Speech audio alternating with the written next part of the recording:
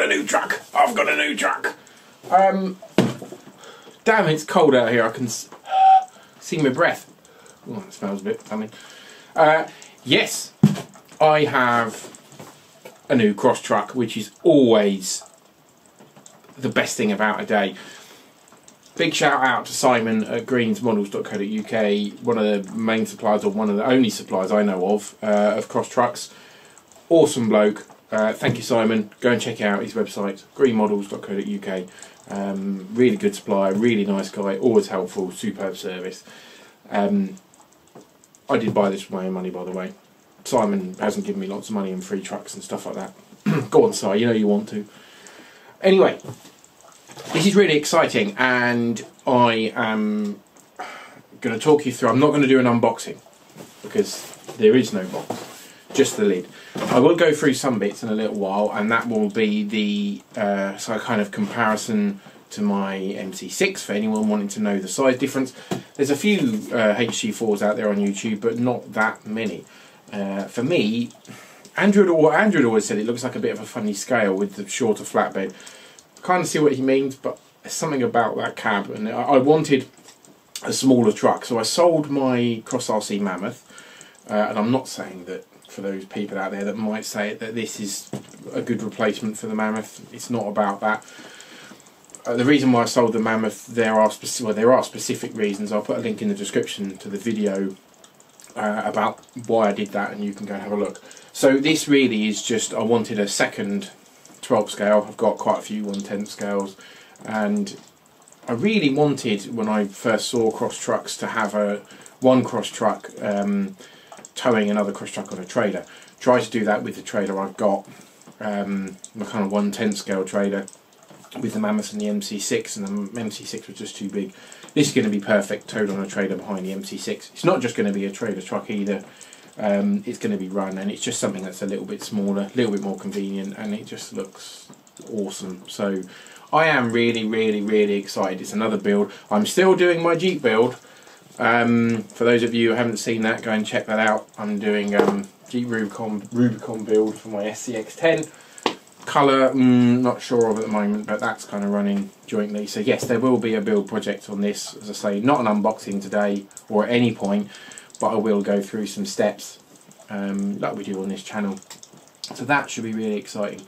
Let's get away from my ugly mug and let's go onto the bench, zoom in, have a look at some bits that people might want to be interested in, and again I'll do a comparison with this and the MC6 in terms of size. If you've got something similar to the MC6 size, then you can see how it compares. One interesting thing, it says 1/10 on here. This isn't a 1/10 as far as I'm concerned. In fact, the cab looks exactly the same size, is the same size to me as the HC6, which is 1/12. Greens Models have it as 1/12, but Cross US have it as 1/10. So I'm not sure. To my mind, it's a 1/12, not 1/10. Anyway, enough of the rambling. Let's get onto the bench and have a bit of a closer look. Okay, so let's have a quick look at some of the things which are quite important to me. First of all, I've never had one of these really cool, nice boxes with metal axles in. My MC6 has got plastic axles, so yeah, you don't get the fancy orange box. Of course, it being a HC4, you only get 2 axles. And yeah, these boxes are pretty awesome. I mean, it was a constant ribbing from Andrew that I didn't get the metal axles on the MC6, and I really probably should have done, and afterwards it's just too expensive really. I might one day, I might treat her. But these are really nice. They're going to need quite a bit of shimming because they are, come on camera focus, there's a lot of play in there, quite significant. So I'm going to open those up and have a play with them. That's the front and this is the rear. Let's have a look, see what the rear's like. Yeah, it's the same, and at the ends of the axles as well. Yeah, there's a lot of play in there. They spin lovely and freely, as you would expect. But yeah, I'm going to open those up and shim them before I do any kind of assembly, if you like, to the chassis. The wheels, tyres, these tyres are actually the same tyres as you get on the PG4.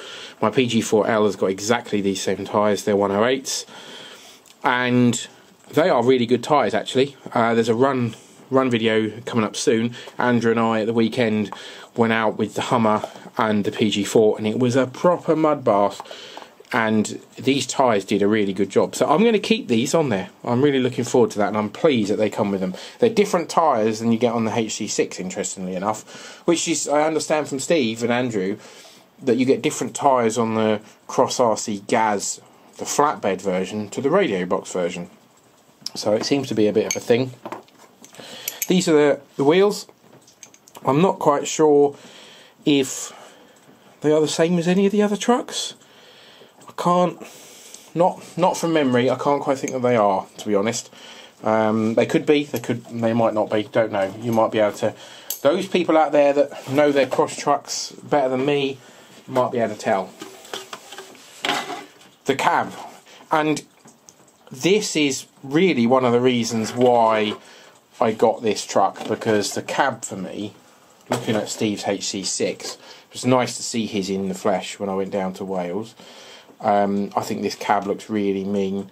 It's such a beautiful looking thing. I think it's one of the prettiest cross trucks that they do, to be honest.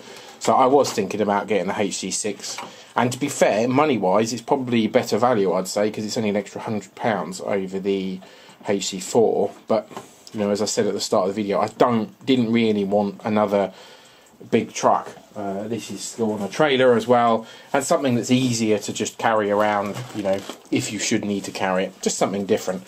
So let's lay out size wise, let's see if we can get that in shot. You can kind of see, so I'm going to have to probably move the camera back, so I'll do a comparison. I'll get the MC6 off the shelf. She's covered in mud from the weekend, and we'll do a bit of a size comparison to see how she stacks up. So now I've got the MC6 down off the shelf. Let's have a quick look about comparing them. Just bring it forward slightly so you can see the entire flatbed.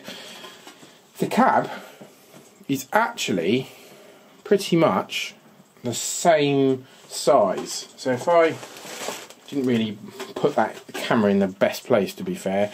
So yeah, they're about the same lengthwise, and probably about the same widthwise as well. Now that's surprising to me, because with the MC6 next to the HC6, which I've done with next to when I visited Steve, RC Crawlers Mid Wales. If you haven't seen his channel, go and check it out.